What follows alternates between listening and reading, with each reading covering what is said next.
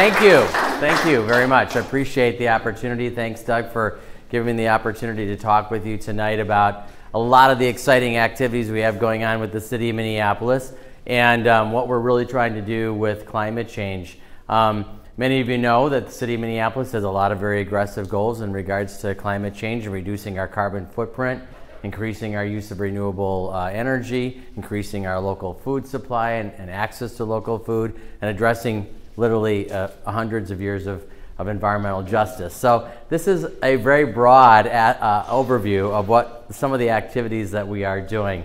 The City of Minneapolis is very well known both nationally and internationally. We are one of the founding members of the Climate Neutral Cities Alliance, which is inaugurating its newest member this May in Helsinki, so Helsinki, Finland. So we are in a company with some of the leading cities around the world, including Tokyo and Sydney, Rio de Janeiro, Oslo, Copenhagen, of course all the great Stockholm and Helsinki, the Nordic countries, but London, Paris, and many others, including Toronto and Seattle, San Francisco, across the country, that are really setting very aggressive goals to reduce carbon. And all of those cities have either set goals for carbon neutrality or at least reducing their carbon emissions by 80% by 2050. I think actually we have the ability to do that more quickly. We are in a situation where we have the technology and we have the knowledge to be able to do a reduction of our carbon more quickly, and we have, as you'll see in just a minute, been overachieving for our particular goals. And as the director of the sustainability, I'm working very hard on every day to make sure that our city is doing everything it can to address climate change, from the way that our transportation systems are, the way that we are developing housing and affordable housing, the way we're looking at environmental justice, the way that we are looking at building efficiency, the way we're working with utilities. So there's a lot of activities going on, and I'm going to give you just a quick overview of all those, or many of those activities.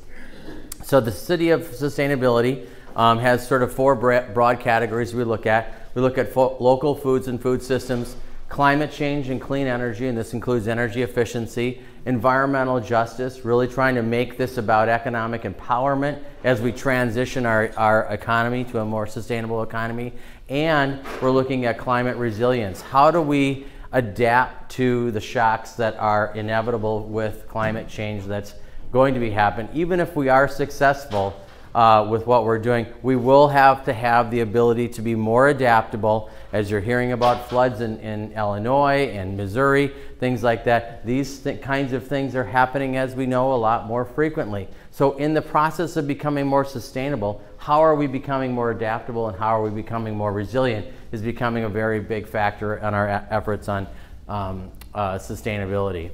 So our local food policy systems, we oversee a number of different areas, including the Minneapolis Food Council, which looks at local food systems with a broad array of partners and nonprofits.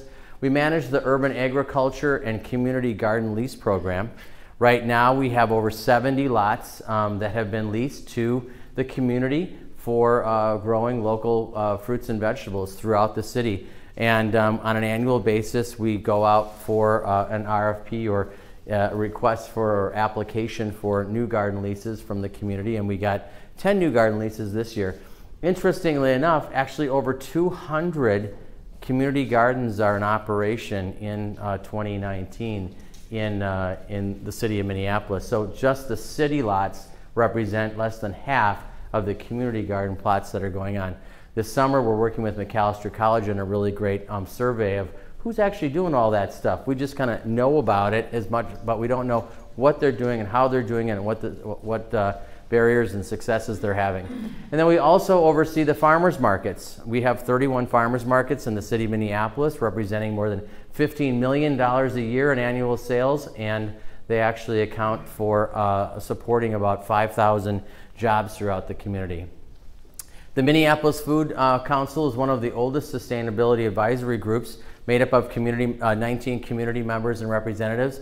And as you can see, they're really there to enhance the health of all residents, protect the earth, increase economic activity, and connectedness, and improve our overall food security. So they do look at food policy. We're looking at how we use our land, how we pollinator habitats, protecting bee and supporting pollinators across the city and across the state.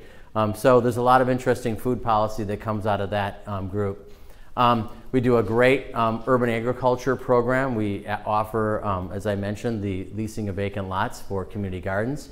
We offer a garden in a box program, which includes seeds for vegetables as well as organic composting that we do in partnership with the City of Minneapolis, with the Minneapolis Park System. And we really support food infrastructure, really working with, like I say, the farmers markets in different areas to bring local food into our community and also address some of the issues of urban food deserts and things like that. Some interesting stuff I mentioned, that the farmers markets, we are working on building a broad range coalition with all of our farmers markets to really figure out how we can do joint marketing, to be able to support them with the use of EBT for low-income families. We're looking at assessing what the impacts are. Some of those metrics I mentioned, about $15 million in sales and supporting over 5,000 jobs throughout the community, are things that we came out of our Minneapolis Farmers Market Metrics project, which is being supported by the General Mills Foundation. And we do a lot of work around supporting vendor training and supporting folks getting in to the farmers markets, understanding how you can make money at this, how this can become a real economic activity for someone and not just sort of a part-time job, though a lot of part-time jobs are supported there. We're really trying to help build up the vendors there and make them as successful as they can. Many of you think about sustainability, and I know with the Renewable Energy Society, that means talking about clean energy and specifically about climate change. This is where we spend a lot of time, as you know, with a lot of interesting pieces. The city has a goal of 80% carbon emission reduction by 2050. We have developed one of the country's first climate action plans, which have been modified in a couple of different ways since 2013. We just got named actually in a national publication in the New York Times today that we are an honorable mention for the activities that we do with collaborating through our clean energy partnership with our local utilities. We're the only state in the United States that has a clean energy partnership in which we have an agreement, a memorandum of understanding about how we will work together. And that agreement says that Xcel Energy and CenterPoint Energy are going to support the goals of the City of Minneapolis, which is our carbon reduction goals. We have a big emphasis of really walking the talk with our municipal operations. Currently, we have a goal to reduce our energy use by 10% in the next 3 years. We're also looking at putting solar on all of our municipal facilities, and we're really working hard to be as efficient as possible. As you know, we've got a commercial and now residential building energy benchmarking initiative, and I'll touch base on a couple of new initiatives too. So this is a chart that shows the where we are at currently. The latest information we have is through the end of 2016. And right now we've been able to reduce our carbon emissions from our 2006 baseline by 20.4%. So we're ahead of our projections to reduce by 15% by 2015. We are on target to hit our 2025 projections, and I think our residential and commercial benchmarking are going to play a big role in that. We will have a long way to go to hit 80%, and that is because when you look at one of the big bars here, let's see if I can, is this the one? Yeah. So this is electricity consumption here. This is natural gas consumption. This is on-road transportation. We've got some solid waste and wastewater. But electricity consumption, we've really been seeing, that's where we've had the major gains. This is really the cleaning up of the grid. Xcel has been doing a lot. We've been doing a lot on community solar gardens. You know, we're talking about Xcel within the city and the metro area is about 25% renewables right now. Our biggest challenge is going to be right here on natural gas, because this actually has an opportunity to be decarbonized. The transportation sector, we can see a glide path, we can see a runway forward on how we can decarbonize transportation over the next couple of decades, but this is our most difficult one, is around natural gas. I guess we can take questions here. Sure, go ahead. City goal, do you mean all the residents, or do you just mean city buildings and city vehicles and city-owned the entire, what we call the community of the city of Minneapolis. Community, you're measuring how much gas and electricity being used? That's correct. You're measuring where you are? Yes, yep. And we don't include the airport, but all the major businesses and industries we include, as well as all the households. Jim, are you switching over from like coal to natural gas for electrical production?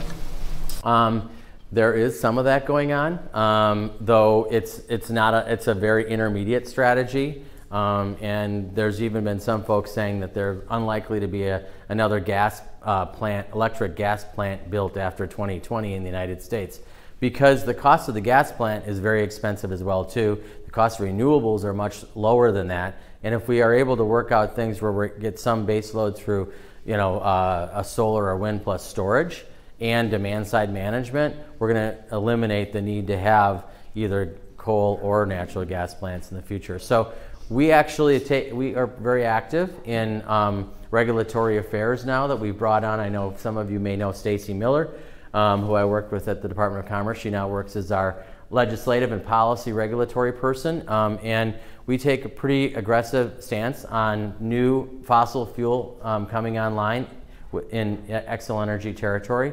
So we took a position against the purchase of a new Mankato gas, or a purchase of an existing Mankato Energy Center gas plant for that reason. We don't feel that there's a need to be adding additional fossil fuel, and that plant is estimated to run through at least 2060, and at over 900 megawatts of energy.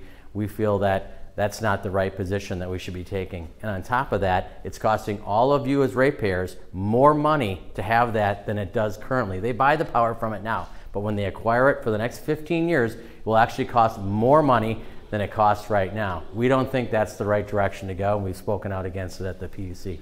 Got a question? Related to that, any actions for the legislative effort to try and create a gas plant in Becker in the mid-20s?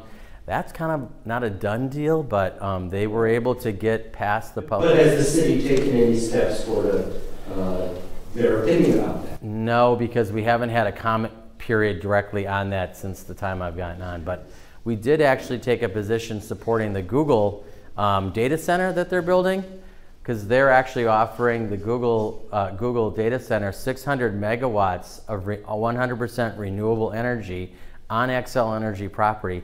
And they promised them that they can do it at a lower cost than the current rate of electricity.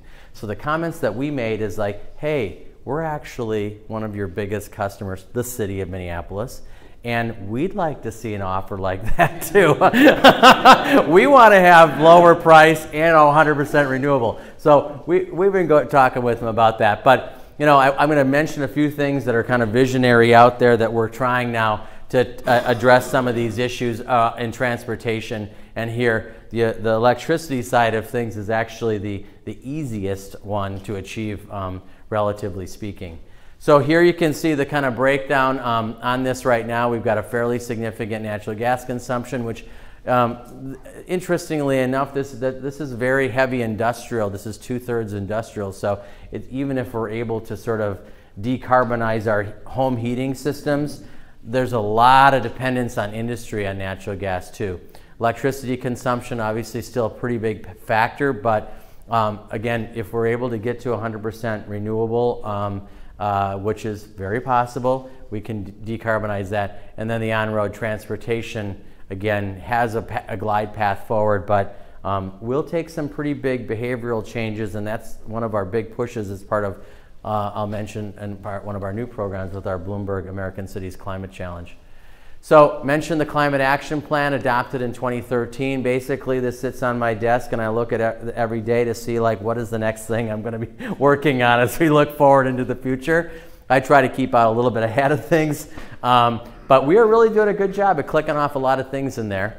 Our Clean Energy Partnership, as I mentioned, was kind of not part of the Climate Action Plan, but it came out of, you may remember, there was a fairly significant push back in 2014 to municipalize the utilities in the city of Minneapolis.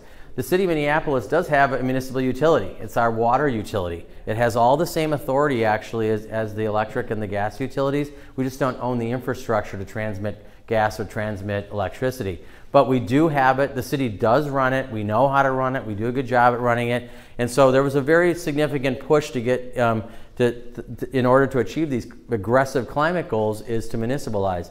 But obviously, there was an agreement worked out, and you know, for better or worse, and whose opinion you take on it. But nonetheless, a good thing did come out of it, and that was an agreement through the Clean Energy Agreement to develop on a every other year basis a work plan in which all the 2 utilities in the city of Minneapolis will work together to achieve the city of Minneapolis goals, not the utility goals, the city of Minneapolis goals.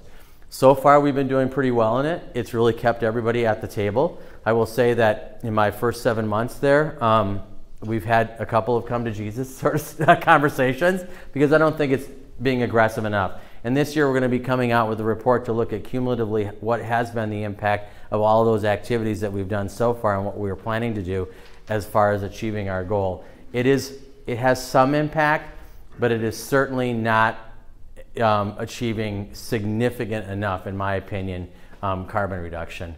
So we'll continue working on that.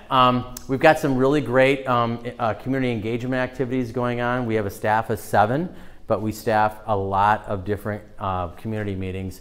We have the Community Environmental Advisory Commission. It's the oldest environmental advisory group in the city of Minneapolis. It was founded in 1986. It has 19 members. They work on a lot of really great things, which you'll see in just a minute. Our Energy Vision Advisory Committee, which is a community-based organization that advises the Clean Energy Partnership and also gives direction on how we invest our franchise fee funding and how we set our strategies on a 2-year rolling basis. Recently, we've started both the Northern Green Zone and the Southern Green Zone, and we'll touch base on those. Those are really groups that are based on residents, and we're really trying to change the way things are done by creating a ground-up initiative with members of 2 areas of Minneapolis, one in north and one in south, that have been severely impacted over the last generations or 100 years or more of environmental impact from air pollution and car pollution and things like that. And we really want to make sure that we're engaging these folks as we transition our economy to a cleaner, greener, brighter economy. And then we also have, as I mentioned, our Minneapolis Food Council, which works a lot on food policy. So the Environmental Advisory Commission has a pretty active agenda. These are all of the priorities that they've set so far for 2019. They're in 2-year terms, so they're deciding next on which ones they're going to start prioritizing and things like that. But a couple of really interesting things that they're going to be working on is they are really focused on sustainable transportation, and then also really looking at how we get to 100% renewable electricity, carbon sequestration, and really doing deep energy retrofit on buildings as well too. And then I'll mention this a little bit later, but the Upper Harbor Terminal is, I think, our once-in-a-lifetime opportunity to really create a carbon-free, gas line-free, smart city that is going to be engaging, exciting, and really be an example of what a bright, carbon-free future really holds. And we're pushing hard to help make that happen. I'll talk just briefly about some of the programs so that you have a question? Last point was bring your own bag. So the plastic ban, we did try to move forward with the plastic ban in 2015. We were then the legislature preempted the city from banning plastics in general, which included plastic bags and plastic straws. We actually have been successful in the House this year as part of our legislative agenda, and actually don't go into that a lot, but the legislative agenda, we have actually been successful in the House of overturning the preemption on plastics. We have been successful at moving forward an aggressive new stretch code for our energy code, which require 80% lower energy use for new buildings beginning in 2020. We've been successful at being able to remove the preemption on controlling pesticide in using pesticides and phosphorus within in the city, and we've been successful at pushing back on some things that are, like for example on community solar gardens, and trying to eliminate some of those things. So what we're doing is, if we do actually get through get the preemption removed, we will be looking at a little bit more aggressiveness in regards to the plastic bags. But this ordinance, it will move forward either as, this is what we've got right now that we're planning to actually pass in about 2 months after the legislature. We learned the last time. What this does is says that retailers will need to charge 5 cents for either a plastic or a paper bag. Interestingly enough, I don't know if people knew, but paper bags actually have a higher carbon footprint than a plastic bag because of their weight and how they're made. And the co-ops are already doing that. What's that? The co-ops are already doing that. Yeah, and they use, and we're not going to collect the money.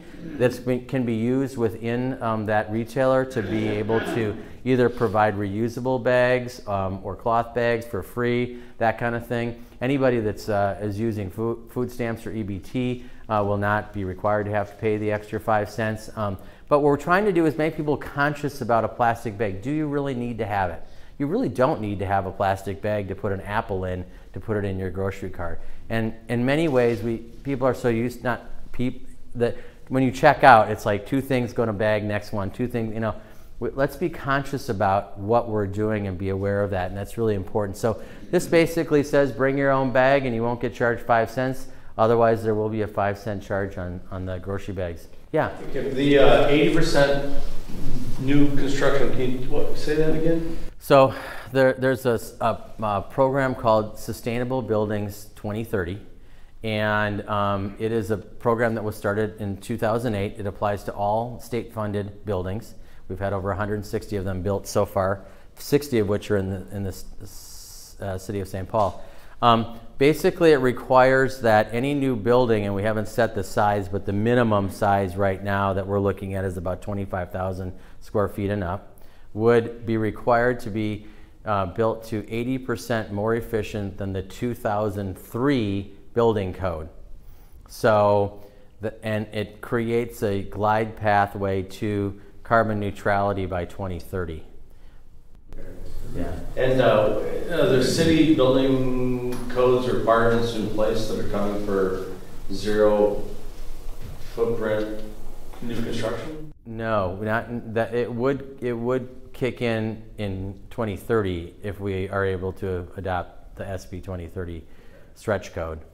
But it's not going to happen immediately. It has a long runway. So it starts at 80% more efficient in 2020, 90% more efficient in 2025, and then 100% or carbon neutral by 2030.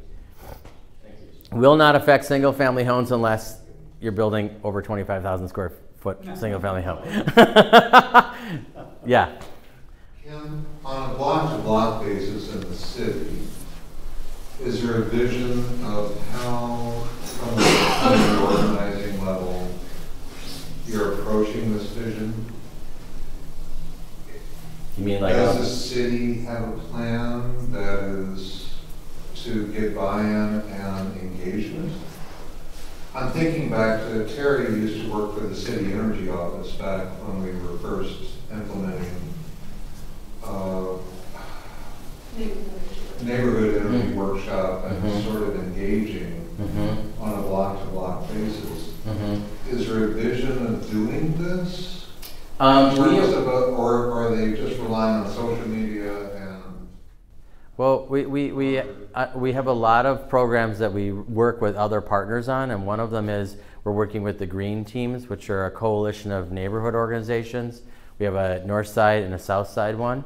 And there we come together and talk about what are the things that are mainly affecting single-family homes in that case, but in some cases also smaller rental properties. And we're doing engagement directly with those organizations. We do a lot of engagement with neighborhood organizations directly.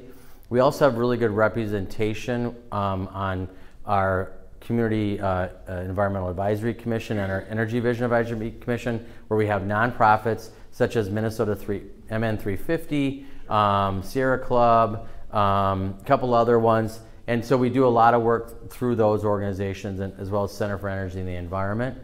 That's kind of how we're doing our community engagement at this point. And then we also have direct work that we're doing on a landlord engagement program. Now we've piloted, we're in our second year, and we were focusing on landlords who have buildings that have 20 or less units in them, which actually that makes up of the buildings about 80% of the total buildings. So 20% of the buildings are bigger than like 20 units, and they represent a lot more number of units total. But the number of smaller apartment buildings, duplexes, triplexes, fourplexes, things like that, we are doing more direct engagement with property owners associations, and we've had a lot of success in that. We've gotten in the last year 45 buildings to do energy evaluations, and we've gotten 22 of them to actually go forward with the energy efficiency improvements. And that's a big challenge because in most cases it's kind of an inverse incentive to do that, because tenants are actually paying the energy costs.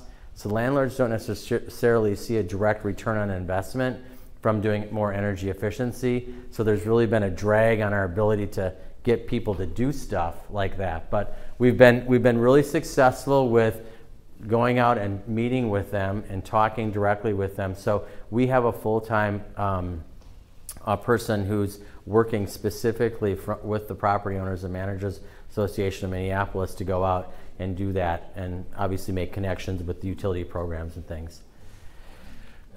So a couple of like really cool community programs. Green Business Cost Share for businesses. We have done this program for quite a while. It's been around for about 4 years. We've invested about $7 million in energy efficiency related activities and pollution reduction activities.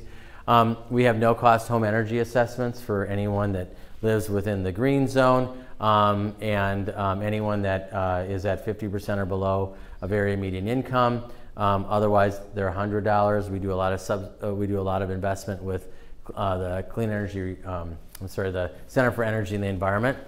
One of the really neat things that we're doing now, which is we currently have 0% financing. Hang on, sorry. Well, there we go. We have 0% financing right now for insulation and air sealing on homes. We're expanding and growing the program starting April 1st. So it will allow for 0% financing for rooftop solar up to $20,000. It will be available for super energy efficient replacement of equipment in your house, including putting in a 98% efficient furnace, even though I know that John will look at me and say it's still gas, but we're making baby steps still right now. Incrementally, we're changing. But what that does is we've got together with a group of contractors that are basically have a relationship with CenterPoint, and we've communicated with them about this program. And what we've had in the past is you had to go through an energy audit. So now we're saying you don't have to go through an energy audit, you have to get an energy audit scheduled. But if you have a furnace going out, what we're trying to do is say, we'll give you 0% financing if you do the most efficient furnace that's available in the market right now. We're not saying you got to electrify the whole house, but we're going to ask you to move from 92 to 98 or from 90 to 98, and if you do so, we'll get you 0% financing.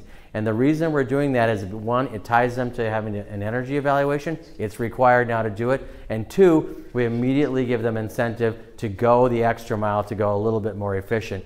But the decision can be made right there and then to be able to go ahead and get that financing. We still have air sealing and insulation. We are actually doing the only one that isn't rebatable from the utilities is a air source water heater, which, John, I know you put in one of your property too. So we are actually doing that under 0% financing, and a number of other great programs we're doing to support it.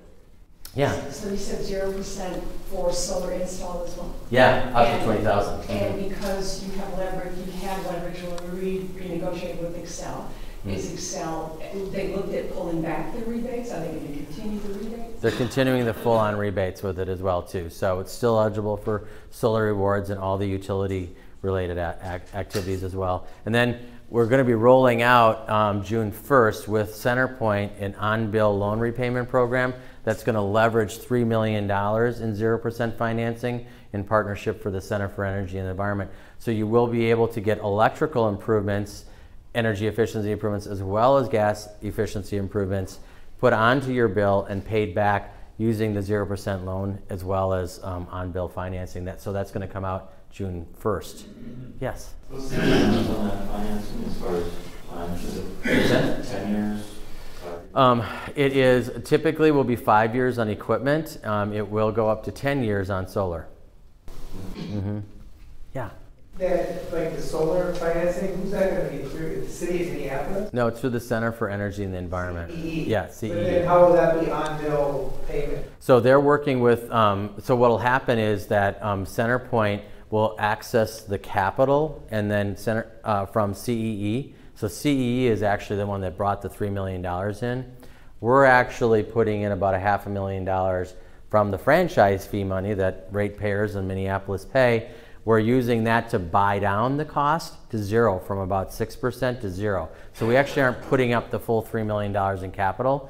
CEE then actually does the whole transaction, and then it's all then moved on to CenterPoint, and they will collect the money and then make the payment to CEE.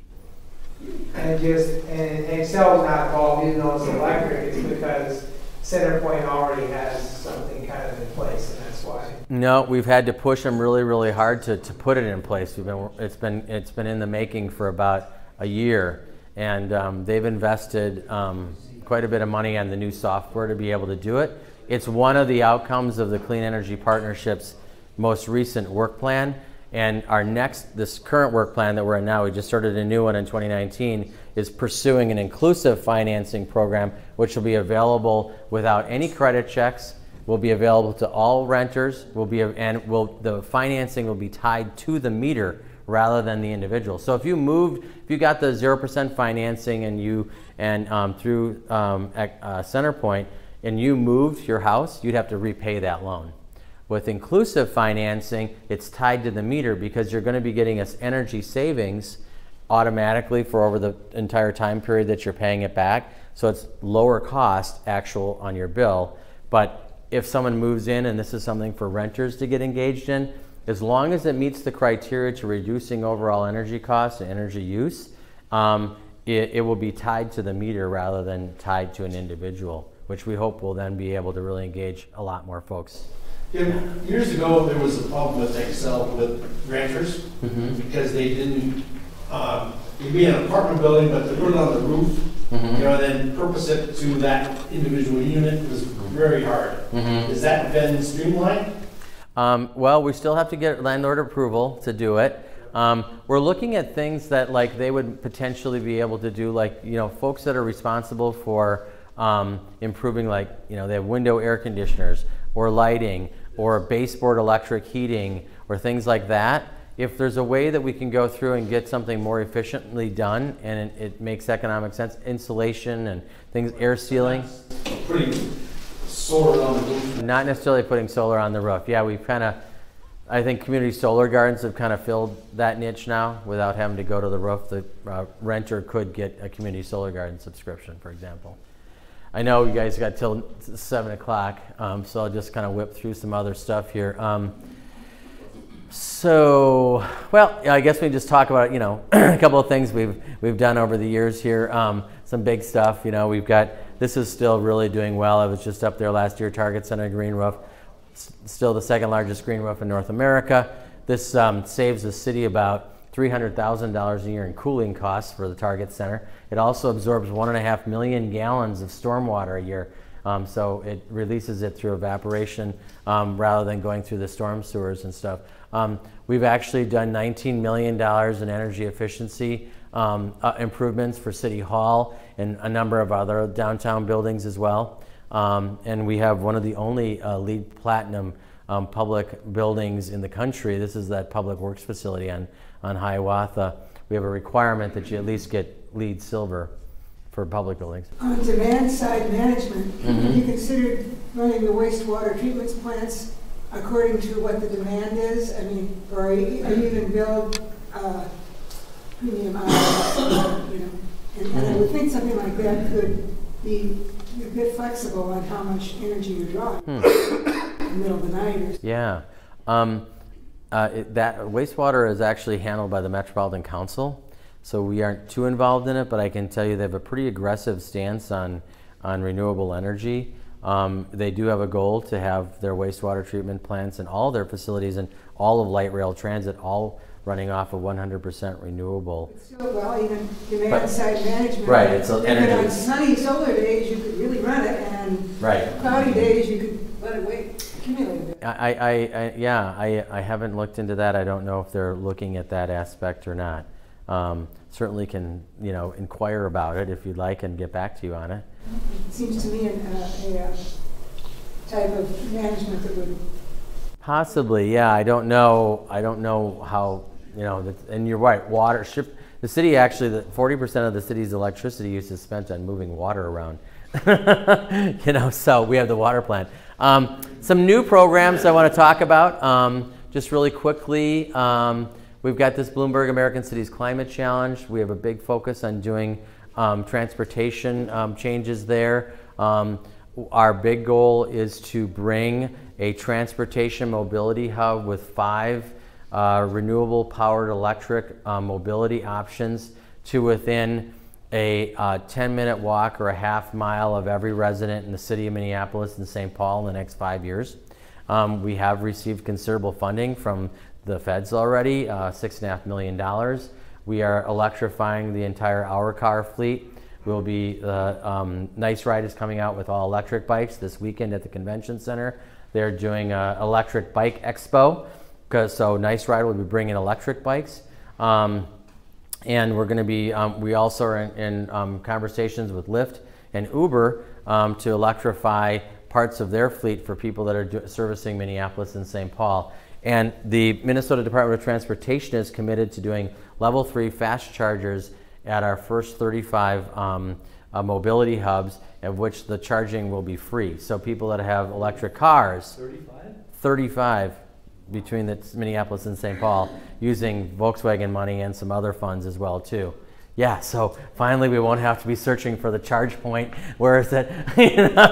And we really want to. That is a major, our number one goal with the Bloomberg American Cities Climate Challenge. The other really great goal of it is we are going to build out a single platform application which will be able to bring together those 5 different transportation options, including, of course, Metro Transit, busing, and LRT, on a single payment platform on your phone, in which you'll be able to choose what priorities you want and be able to get from point A to point B, utilizing the individual transportation mobility hubs.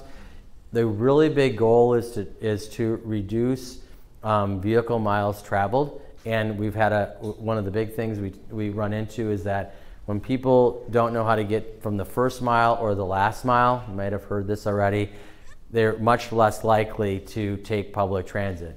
If you can get 1 mile and get to a transportation hub and then go from here to there, it's that people are much more likely to do that. So we're trying to reduce the distance and the desire that is related to that sort of anxiety about getting from point A to point B in the first mile and last mile. Yes? Are you guys working with other cities on this in the area?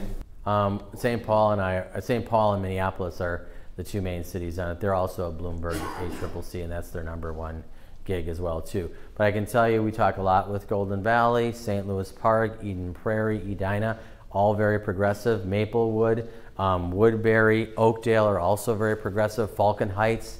So I see this as going to be really a larger regional strategy, but we're starting on it here in Minneapolis, St. Paul. The first one is going to be under construction at Ramp A in Minneapolis this summer.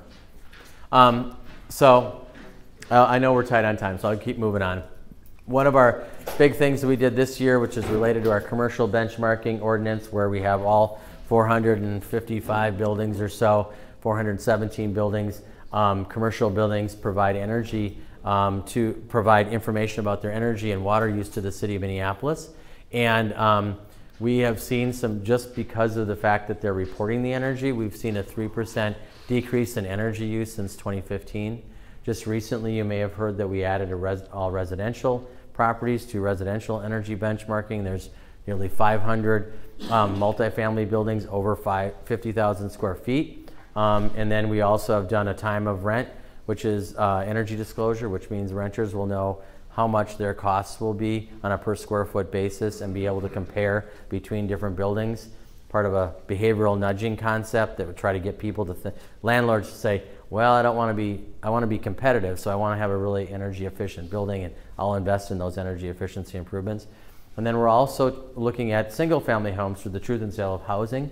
We will be requiring a sort of energy evaluation light that's done to determine insulation and efficiency measures in there. And that's going to be rolling out in 2020.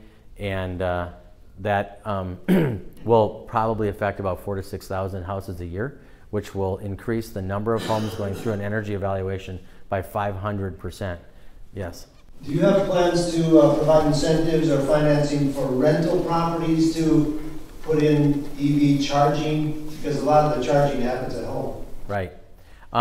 We are right now starting the exploration of doing charging, putting for new buildings anyway of a certain size, doing EV charging ready.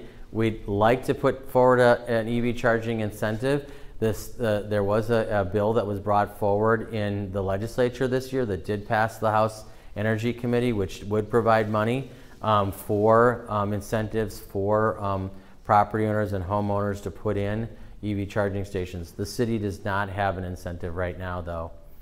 We're looking at it. Matter of fact, I'm meeting on the 22nd of April with some folks to start talking about how we start getting EV charging stations in downtown. We're starting with condominiums where people own their own parking spaces, because right now not many condominiums have charging stations. Loring Green and Grant Park have done some, but others have banned it, basically saying you can't do it yet because they haven't figured out whether they got the infrastructure to do it. But we want to figure out a way to do that, because by 2025 probably half of our cars sold will be EVs, so we need to make that happen. This is an interesting slide. It's a little complicated, but one of our big plans that we're doing, also part of Bloomberg and a staff direction, is to develop a blueprint that will get us to 100% community renewable energy by 2030. And what this shows is that we need to have about, for the entire community, a total of 3,879 gigawatt hours a year to cover the entire amount that's in there. So this is going to require an all-in strategy. This is actually the part we're talking about energy efficiency. This came out of a study that said we are able in the next 10 years, if we have everything working and firing and moving along in sync, to reduce our energy use by 31% across the entire city through energy efficiency measures.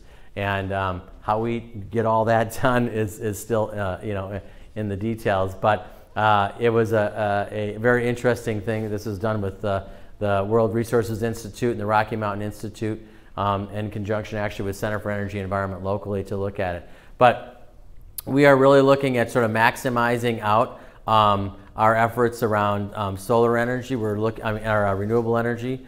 The city is looking at a lot of interesting things about how we might be able to acquire energy for the entire city and all of its businesses. We still have, Renewable Connect and some of these other components like that. This is the number that we think we can get to maximizing out on-site solar energy in the city of Minneapolis. So it's a pretty big number in there, but we have a study that looks at all of the city's rooftops and available space for solar energy, and over 10 years we are very dedicated to making that happen. So this is one of our top priorities. It's also part of our Bloomberg plan to come up with a solar strategy for the city. Yes? So if it's a top priority, where are the solar incentives, increasing funds for things like solar rewards? We are actively working on that on a legislative basis. We have been very active in doing a low-income solar rewards, which just started this year, that provides a $1.50 per kilowatt, $1.50 per watt upfront payment.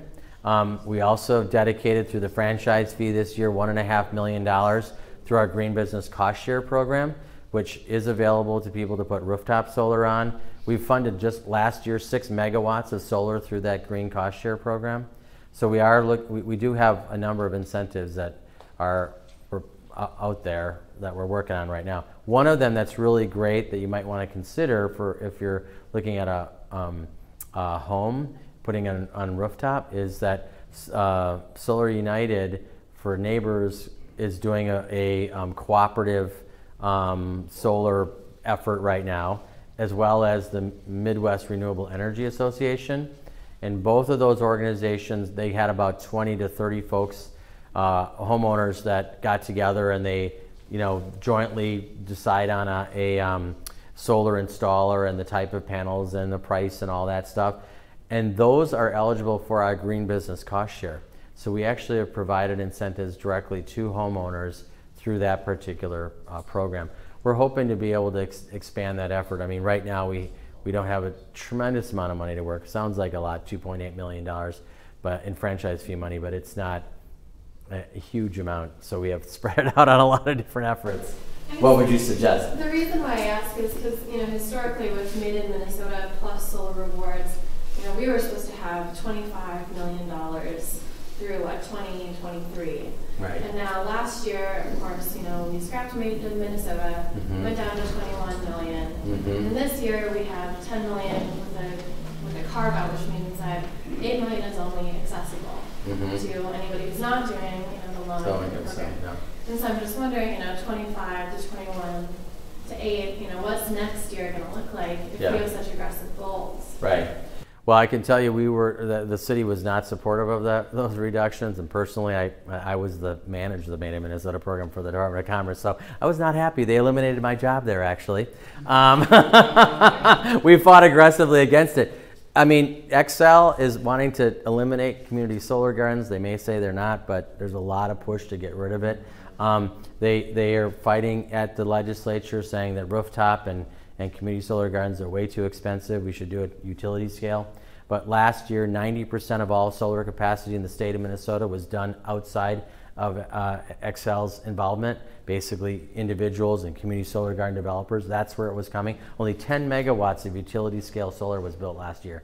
And yet we were in the top 10 of total capacity being built in the state of Minnesota. So the city of Minneapolis has a very strong stance that we support a diffused way of getting solar and renewable energy into the community. And we really believe that you need to have a sort of 3-part strategy. 1, individuals and businesses being able to be and incentivized to do solar on their homes. 2, for those who don't have good solar access, the ability to access community solar type gardens through subscriptions.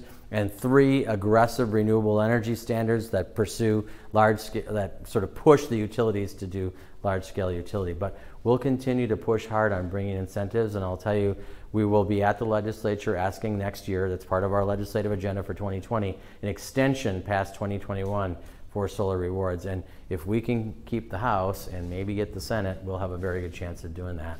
But we all need to work together on stuff like that. Yeah. So when you renegotiated with Excel, what was it, 2-3 years ago, when there was a look at making a municipal entity, right? Yeah. Where was the push? Where was the stick to tell Excel, if we renegotiate with you, you will push community solar. You will not just individual solar. I mean, they've been to Washington D.C. as the poster child for renewable energy. Yeah. They're getting all this good press, but Right. in reality, is that they're talking it, but they aren't walking. Right. No, I agree with you. I mean, we try. The only way that we really have to hold them to it is that we have an agreement to work together, and they are voting on an agreed to shared work plan, which does include aggressive goals on renewable energy. They are part of this 100% blueprint component, and they need to, and they know that. Their solution is, we'll take care of it for you. We'll get you into Renewable Connect and that kind of thing. Our biggest pushback is that we want local, we want additive, not just moving renewable energy credits around between different facilities. We want more on the grid, and we also want it. We feel that we shouldn't have to be paying a premium for renewable energy anymore. So those are our top 3 principles, and we really work through our system that we have in this partnership. But I can tell you certain councilmen, we have a partnership meeting on Monday, and we had a meeting with the council member representatives and the mayor yesterday, and they're feeling kind of frustrated because we've been on a couple of different fronts have been sort of gotten a lot of pushback. So there'll be an aggressive commentary from the mayor actually on Monday. Yes. Question about with the diversification of our community, with immigrant communities, with the struggle for affordable housing, is there kind of a plan or a philosophy about how do we integrate those components of the urban living environment with reaching these goals? Yeah. And are they resonant goals with those communities? You know, I mean, one of the things that we've been, it's a struggle, I will tell you. It's not easy to bring folks to the table who have been marginalized for generations. There's not a lot of trust there with the city. But we are working at it. We have a really good staff person who is really dedicated to helping facilitate discussions and rebuild trust and take the time and has patience to work with folks. And they're working on their own plans, their work plans. That's our green zone initiatives, and I have a couple of slides on that. But that is where we're trying to really bring in communities of color, underrepresented communities, Native American communities. And it's an effort that we're focused on. We have someone who's dedicated 80% of their time to that effort. And the programs that we do, like our Green Business Cost Share, gives added incentives for renewable energy development in that area. The City of Minneapolis is working with MRES, as you probably know, on a low-income community solar garden being built on a new facility up in the northeast Minneapolis. We're proposing to do that at Hiawatha in South Minneapolis as well. And part of that, we have agreements to do energy efficiency at no cost within the green zone communities. And those folks will then get those subscriptions, which will dramatically reduce their energy costs and their overall energy burden. And we continue to try to scale that up. But it's time consuming, it's difficult. It's not all communities of color just come together, you know, Somalians and Hmong and whatever, just like, oh yeah, we'll get together. There is a whole sort of, you know, process it takes to bring diverse communities together, but we're committed to continuing to work on it. We don't have all the answers, quite honestly. Yeah. Do the numbers in your chart here account for an increased load from electric cars and electrified heat and the other electrification stuff going on? Or is this static current load? That's an excellent question, and this is actually going to be updated, but for that exact reason. This does not have a dynamic look at energy efficiency and where we're at, 10 to 30%. It does not include different scenarios for electrification or EV adoption. This looks at sort of here's where we are. In 2030, we're going to have a very similar look. What would it take to be able to get to that 100% renewable? But we are working with RMI and WRI on doing what we're trying to develop is what's called a wedge analysis that looks at all of these in a big wedge. Each one of these would be a wedge. So if this went down, how much would that have to go up? And if this wasn't met or this wasn't met, how much would this have to go up? So we're trying to see where we can, the push-pull on it. But we will be looking at different penetrations, different efficiencies, and different electrifications, because we have the City Council and the Mayor are very committed to moving towards electrification in new buildings especially, and also doing deep energy retrofits. So it doesn't include it now, but it's an excellent question. All right, I'm just going to zip through. This is a chart that I normally don't put up, but it actually is the chart that came from Excel that shows some of the amount of on-site solar that we have and the total cost and capacity and that kind of thing. It's a little bit in depth here. I know we're about 5 minutes behind. So I'm just going to whip through that. But one of the things I wanted to mention here, which is kind of interesting, is we've got a number of programs. This gives you just a comparison of where we could be relative. Now, granted, Denver, Fresno, Honolulu probably have a lot more sunshine. But this is the number of watts per capita of installed solar capacity. Honolulu is at 606. We're at 24. But look at this. Denver's at 330. So we got a long way to go. We got a lot of opportunity here, is like what I like to say. But you know, we do have some barriers. We have a very high cost of installation because of some, and we can have these guys talk all day about that. We have some fairly high costs here. It is not something that's consistently supported. We've had to start-stop of Made in Minnesota and all different kinds of things. We don't have a good residential PACE program. So we've got a lot of work to do here to get our numbers up, and we have a lot of, it means we have a lot of opportunity yet to go as far as the amount of solar in the city. This is a really cool concept that we're pursuing now, and with a number of developers. This is a passive house concept. It has been around for a long time, but we're hoping to be able to bring, my goal is to be able to bring this as the standard for housing development starting about, well, 2022. In 3 years, we're doing a pilot program with a dozen different homes. These homes are extremely resilient through very high energy efficiency standards. They do not have any utility or natural gas in them. They basically never can get over, they never go over about 85 degrees and never drop below 55 degrees. So they can be run with the minimalist of power.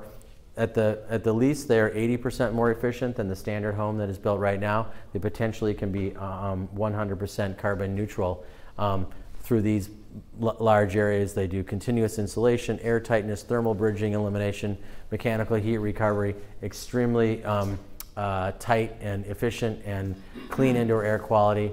So we're going to be rolling out a pilot program with PPL and the City of Lakes Community Land Trust this summer. Upper Harbor Terminal, I mentioned that. One of the big things that I've been pursuing on this is an integrated utility hub, which utilizes stormwater and sewer wastewater and for heat recovery.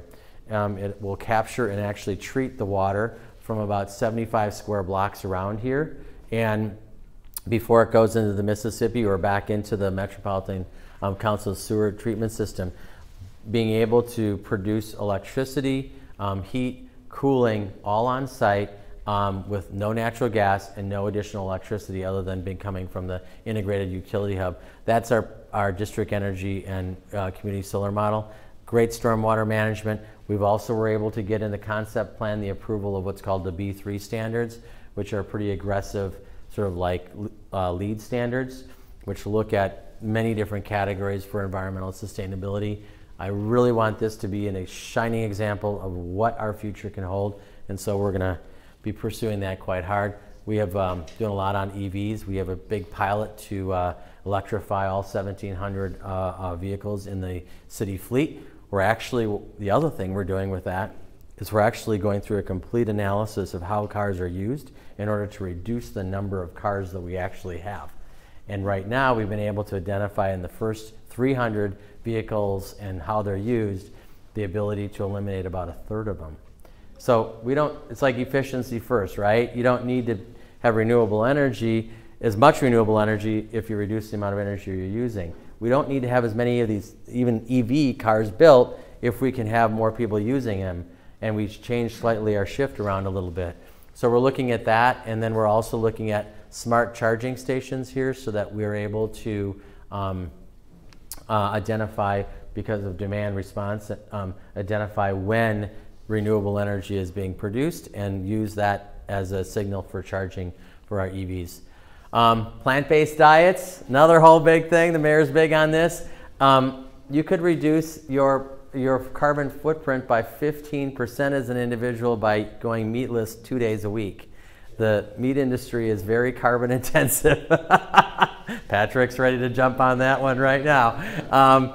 But anyway, Mayor Fry signed a proclamation saying, you know, consider a plant-based diet. It is a big factor in our carbon emissions. Community solar gardens, I mentioned we have great things going on there. And then here's our green zones. I know we're totally out of time. But green zones are really designed to be a place-based policy initiative aimed at improving health and supporting economic development using environmentally conscious efforts in communities that have faced the cumulative effects of environmental pollution as well as social, political, and economic vulnerability. This is a really great program. We've got some really neat things. This is the areas that we're talking about. This little fun area over here goes over to Edison High School, where it's actually a really cool environmental learning lab. The Upper Harbor Terminal is actually right in here, in that area. So we've been doing some really great stuff. This is, as I mentioned, we're not doing transactional things. We're trying to do community transformational things, not trying to build something new, but really trying to change the way that we do things. We target our resources here, and we look for ways that we can system change rather than just basically say, oh, for this RFP, we might do some other priority. It's a broader, much broader vision for how we can do system change. I mentioned the green zones, and this is another unique program that we're looking at Little Earth, which is we're part of a pilot program with the Urban Sustainability Directors Network and working with our Office of Emergency Management to basically do a deep energy retrofit for all homes in the Little Earth community. And as part of that, taking their community center, which is used every day by many, many, many members, and creating a resiliency hub. Basically a hub that's going to be utilize solar and battery storage, and one that is going to be basically part of education and training about how, if there is a need, if there is some kind of grid failure or other kind of tornado or emergency, this will be the place that people can go to receive assistance, to be charging phones, to seek shelter. This will be a hardened building, and will basically be able to operate continuously without any connection. It'll be a microgrid design for that building that we're doing at the community center. So that's one of our big resiliency components. If this is successful, we are looking at creating resiliency hubs throughout the city, working with established community-based organizations who are working on other things in the community, because this is really meant to be there in the once every whatever 10-year emergency situation, but we want it to be part of an overall education about sustainability, resiliency, awareness about that kind of thing, and be available there knowing that we're going to have a lot of adaptation needed to take on some of the challenges that climate change might bring. So very quickly, just telling you what some things you can do that's pretty easy. Think about transit, riding a bike, car sharing, and driving an EV. Our car is committed to transforming all 60 of their car shares to electric this year. So if you're part of an Our Car program, you'd be driving an electric car, which is really great. Shop at local farmers markets. It really dramatically reduces the carbon footprint from transportation, and you're really supporting our local economy. As I mentioned, enjoy a plant-based diet twice a week can reduce your carbon emissions by 15%. Insulate your home. If you haven't insulated your home, that has the opportunity to reduce your energy use by 30%, air sealing and insulation. Install rooftop solar or participate in a community solar garden. And you know, one of the things that's really important, and I know you are kind of speaking to the choir here with this group, but think about people that you know and bring up climate change and tell them why it's important to you. It's really important. We have a lot of support within the city and metro area around it, but greater Minnesota, we constantly run into pushback on all kinds of stuff. It's very visible at the legislature, but it's also very visible between how things are voted on and stuff like that, the federal government as well too. So one of the things that was so powerful about the ability to defeat the bill, the constitutional amendment against gay marriages, that it wasn't done through massive social media, billboards, advertising, whatever. It was done through one-on-one, face-to-face conversations about why it's important to you, why it's important to me that this not be passed. And that's what we need to do on climate change too, because this is an all-in strategy. If you think that the young people are going to save the planet, we got to all be working together to save the planet on this, you know? So that's really important, and I think it's really important to talk to people about why climate change is important to you. So there it is. That's it. Sorry, it's a lot of long stuff. Thank you so much.